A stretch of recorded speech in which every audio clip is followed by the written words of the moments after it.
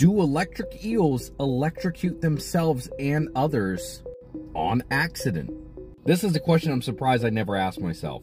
The short answer, yes, they can electrocute themselves. They can even unalive themselves on accident.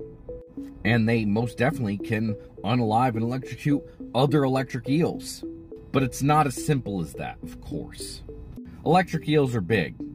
They can get up to 8 feet long, and their electrical organs are positioned in different parts of their body.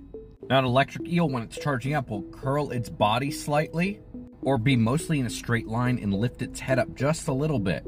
This way, the electricity that's flowing through it will have a more difficult time hitting something like the heart, which would kill it instantly. And yes, that does happen. Also, they have a fat layer around the organs that produce the electricity, so it's a bit more insulated than you probably